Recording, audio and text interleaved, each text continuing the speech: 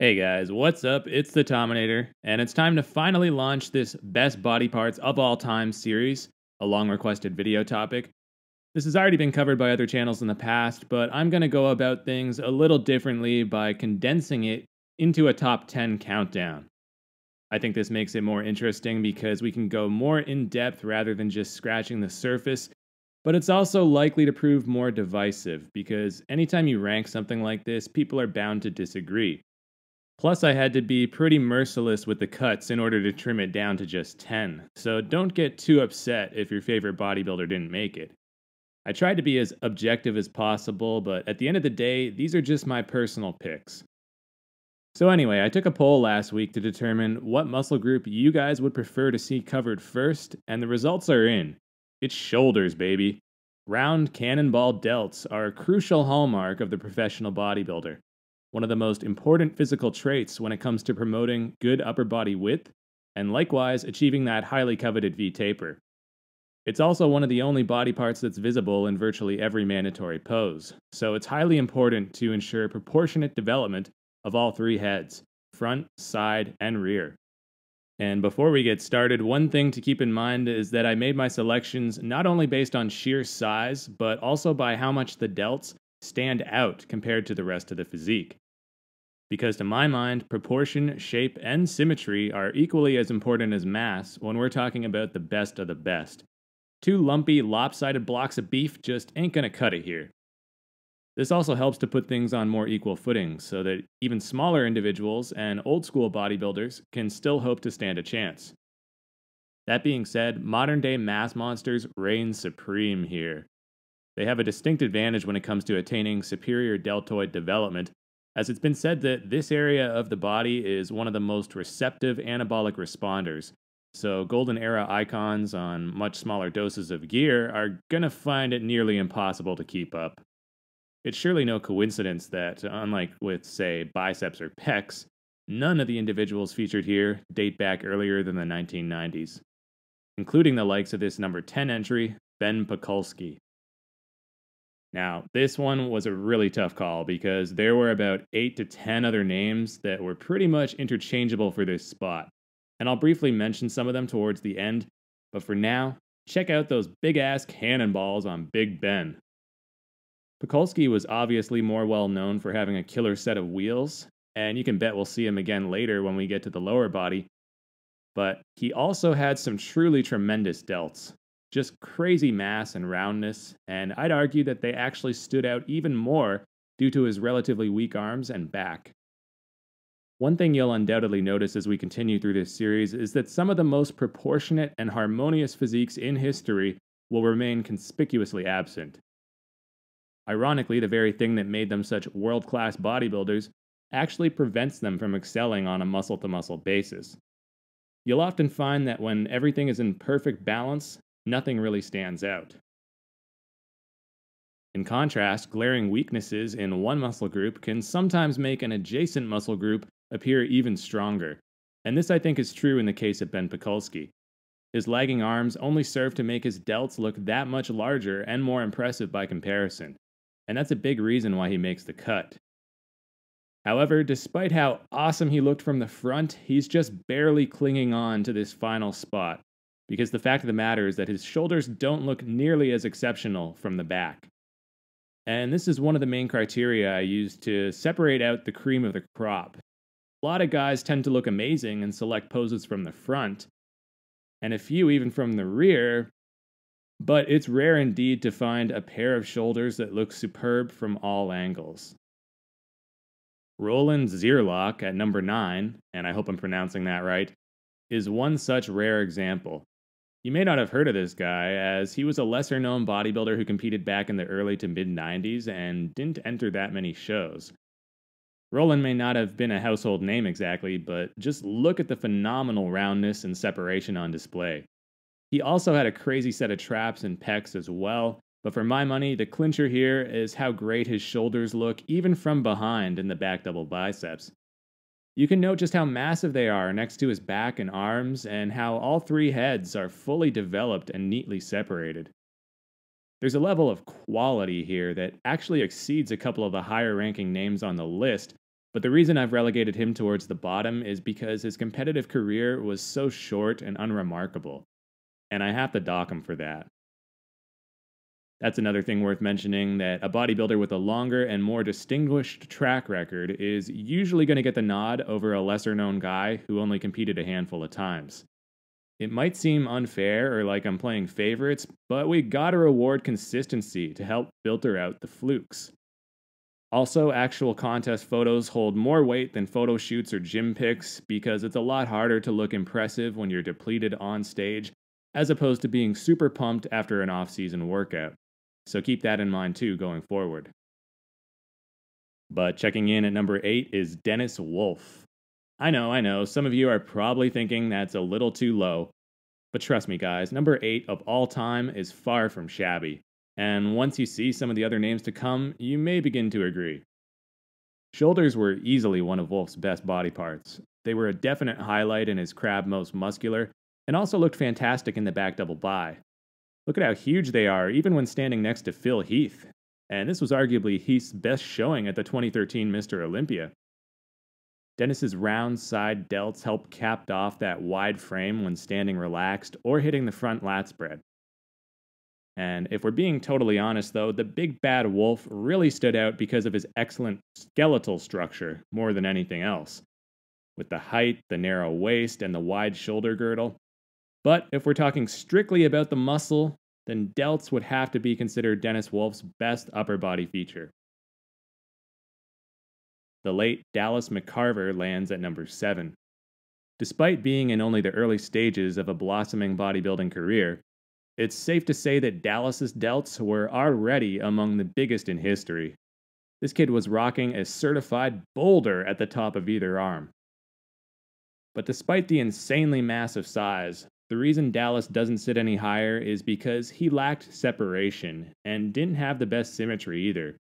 You can see that plainly here in this photo, with his right shoulder being significantly bigger than the left one, so we gotta ding him for that. But still, the size and shape was there in spades. Look at him back in 2016 standing in between Michael Lockett and the soon-to-be Mr. Olympia Brandon Curry, two guys who are far from slouches in the shoulder department, and consider how badly he is murking them in that area. Or how about here versus Cedric at the 2017 Arnold Classic?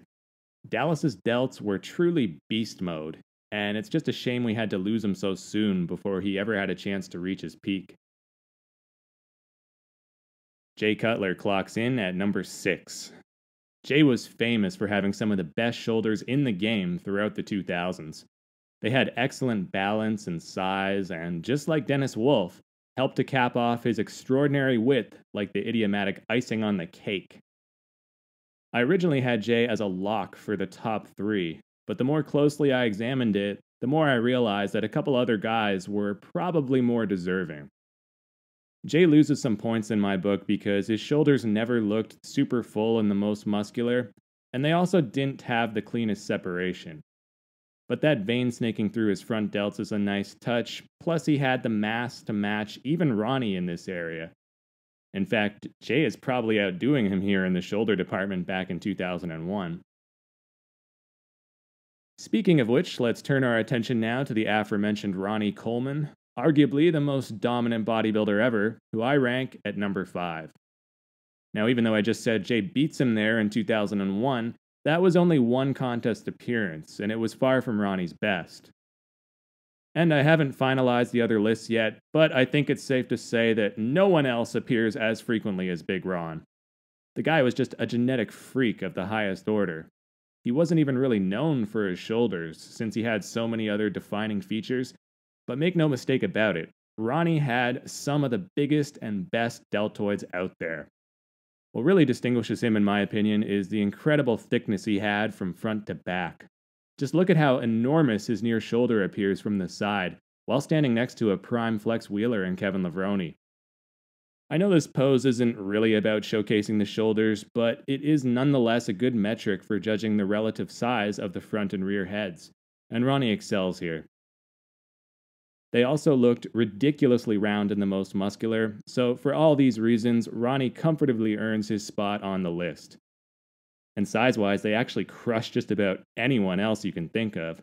You maybe just didn't realize it because the rest of him was so friggin' huge. And that's the only drawback that kinda works against him.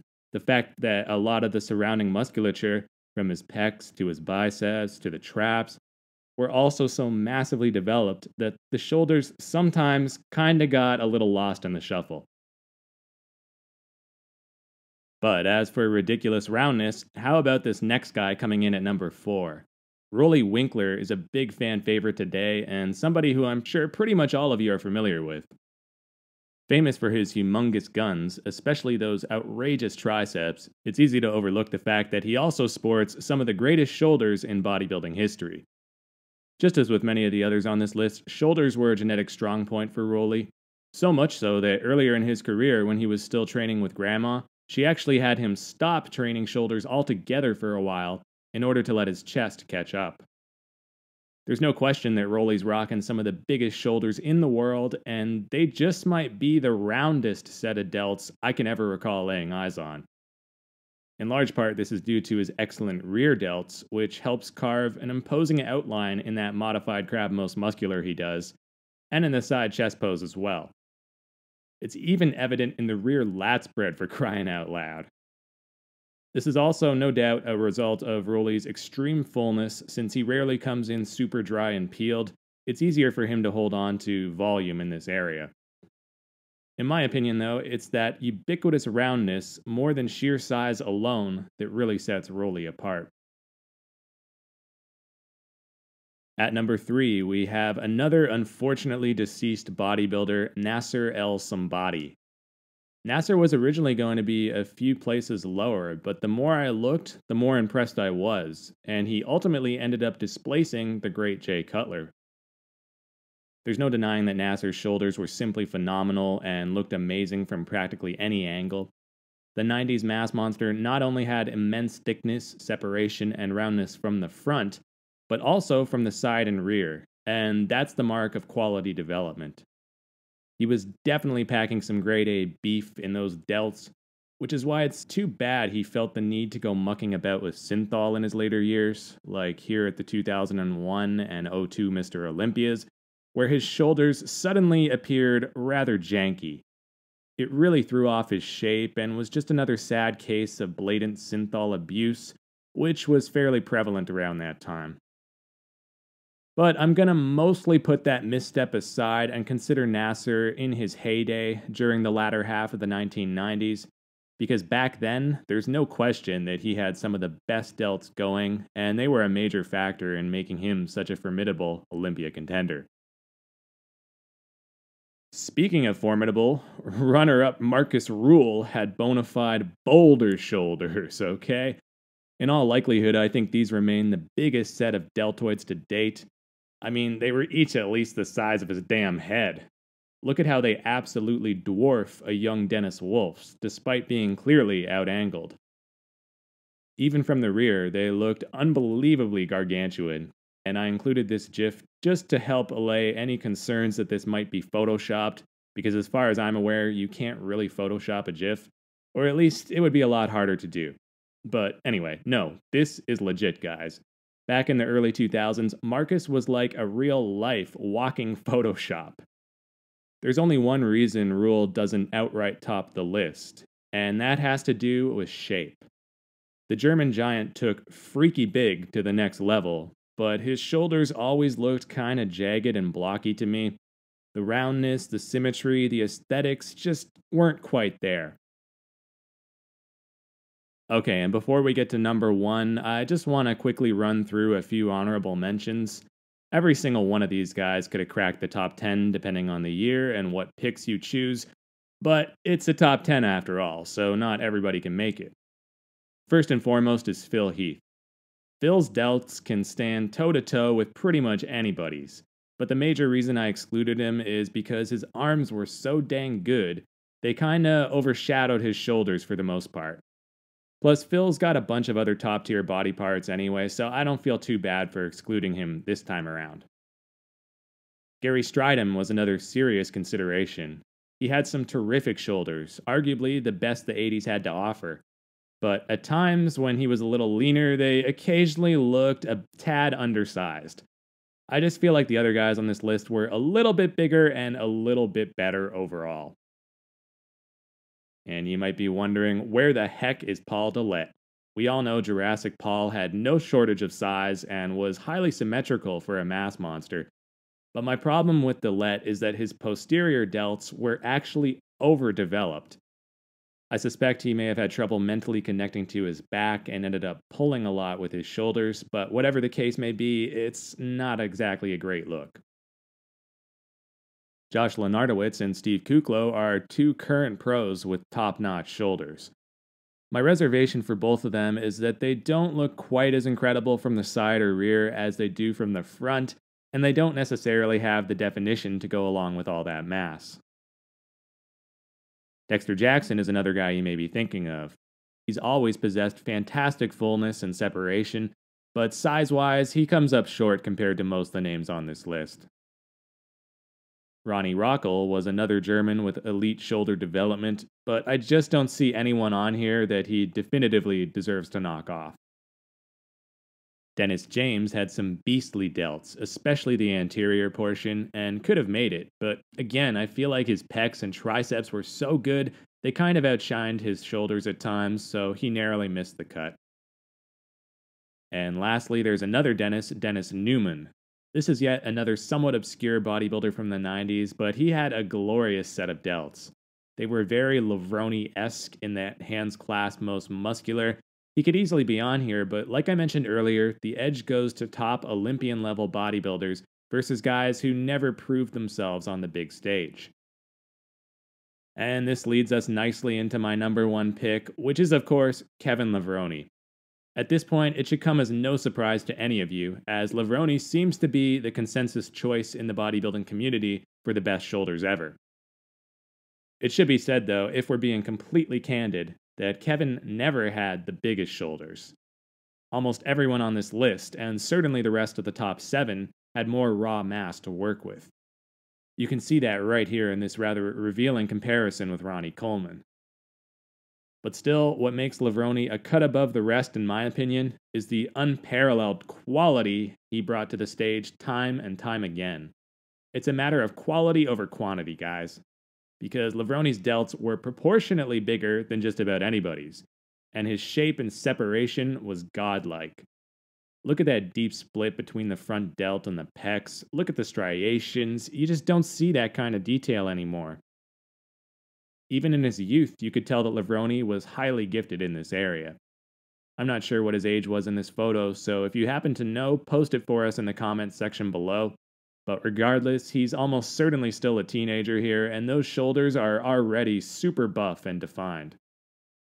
Plus, we can't forget his go-to signature shot, the hands clasp most muscular, which would utterly fail if he didn't have those sensational shoulders framing the pose. Levrone truly had it all: the shape, the symmetry, the roundness, the separation, the proportions, and the size, which is why I consider his shoulders to be the greatest of all time. Okay, thanks for watching, guys. Hopefully you enjoyed, and if so, please drop a like and subscribe. Remember, this is just the first of many in this new series, so next time we'll probably take a look at who's got the best chest. I suspect that one will be a doozy because there's been so many outstanding sets of pecs over the decades, dating all the way back to the golden era, so it's going to be a damn challenging task to narrow it down to a top 10. We'll see if I succeed or if maybe we'll have to extend it. But until then, this has been the Tominator signing off, and I'll be back.